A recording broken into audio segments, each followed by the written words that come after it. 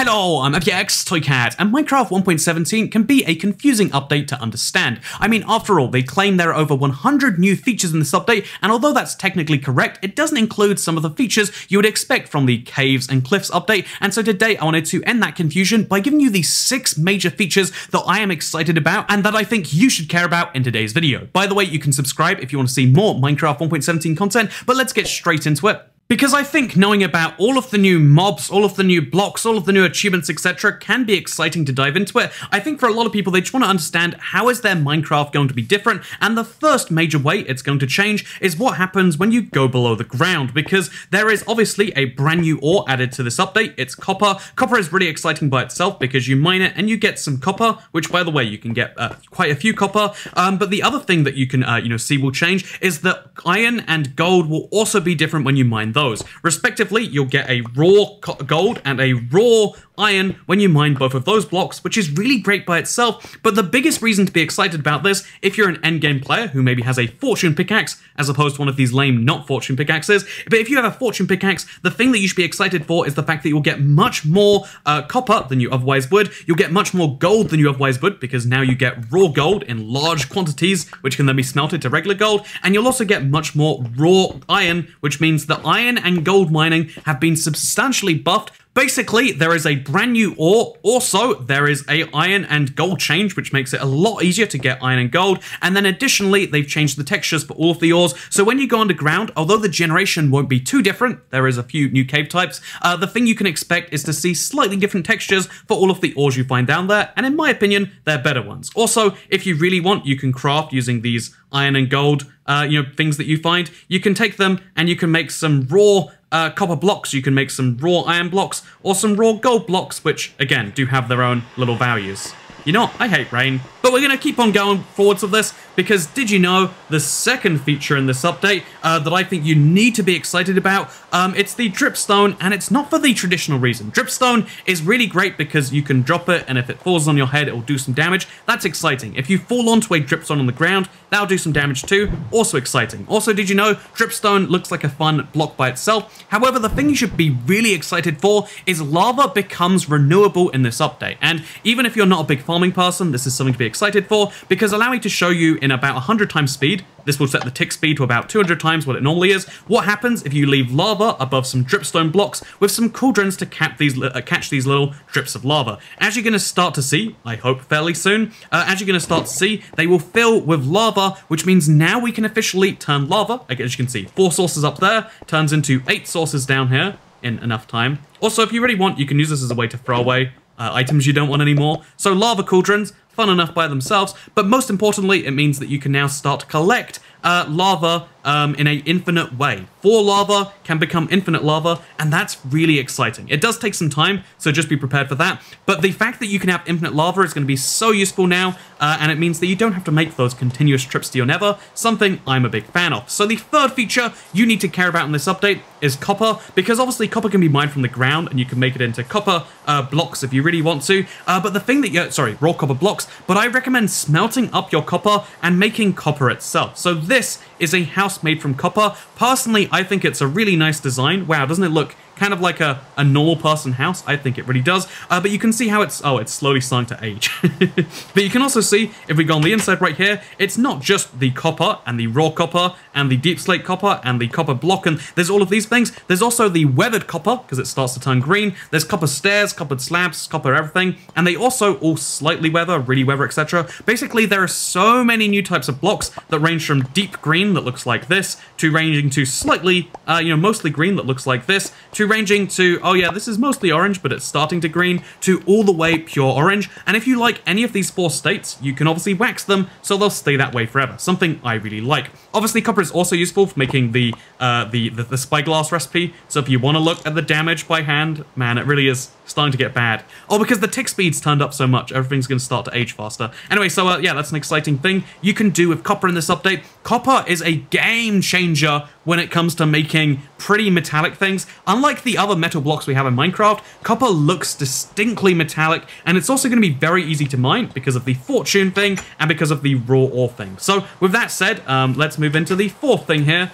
You know what? it rains all the time in the UK, and it means that it's followed me. Even when I'm here in the United States, I'm still getting rain follow me around the place. So with that said, the fourth thing you should be excited about in the Minecraft 1.17 update, it has to be Deep Slate. So Deep Slate will generate differently in this update than it will post 1.18. Be prepared that if you've heard about Deep Slate from YouTube videos, it's probably different to how you expect it. It spawns in big kind of, slabs underground, like big kind of veins underground. It's very strange the way Deep Slate works, but you can find it and you can mine it, and then when you mine it, you can make a whole bunch of different blocks. Seriously, this is, as you can see right here, 17 different types of Deep Slate that we have from the same one block. It's very exciting by itself to hear that, but also, look at this delightful house. This is exactly how a house should be made in Minecraft, but it's made from Deep Slate now. Wow, isn't that delightful? Look at this. This is so nice. Actually, I think this is actually a really good job. I like the flooring, I like the walls, I like the ceiling. I think they did a great job with this house. I also think that it's useful for flooring. As you can see, a great flooring opportunity is that you can use it and use the blocks together to make this great dark flooring that can really do some wonderful things. Also, there's the more stereotypical builds where you can use it to make walls or whatever else. Wow, many variants, many combinations, such fun. I really do think that Deep Slate is a game changer when it comes to making blocks, because unlike Blackstone, which is a little bit dull, this has some really nice textures to it. Seriously, look at this tiled Blackstone block right here, and tell me you're not in love with Deep Slate as a concept, and if you somehow do tell me that, I won't believe you. It's impossible, but just in case, let's move on to the fifth thing you need to care about, because we're going underground again. Wow, what are we possibly going to find underground? Because obviously everyone cares about raw iron, everyone cares about, the beam blocks, if you will, everyone cares about the corn blocks, if you will, everyone cares about Deep Slate and copper, I hope, after hearing about those things, but the niche one to me is Glow Lichen. Glow Lichen is a new block that will generate underground. It makes caves easier to see, but it also means that you can make your underwater easier to see as well. You can take these blocks, if you have, obviously a Silk Touch pickaxe, but you can take these blocks with you and you can place them under your ocean, and if you have bone meal on you, you can even bone meal them to make them expand and grow, and basically if you have enough bone meal, you can make some really pretty things happen, and yeah, I think that's delightful. This is the Glow Lichen block. Also, it's worth mentioning, Glow Lichen and Glow item frames and Glow signs come from the Glow Squids. This update makes things slightly easier to see, while also, again, you can see this cave doesn't have a visible light source, but yet it is lit up. Minecraft has had a lighting problem for so long that this update fixes. The Glow item frame does that, the Glow Lichen does that, yeah, I think it's a really exciting thing. But the only thing I'm more excited about, and you can see the genuine joy when I found my first one on a stream on a Thursday, but the thing that really got me going are these geodes. This, to me, is the one true finished, no BS part of the cave update that you can explore in its entirety when the update comes out. Because did you know, Minecraft 1.17 has Amethyst Geodes. So the Amethyst Geode is kind of exciting just to look at. It's exciting just to hear these noises.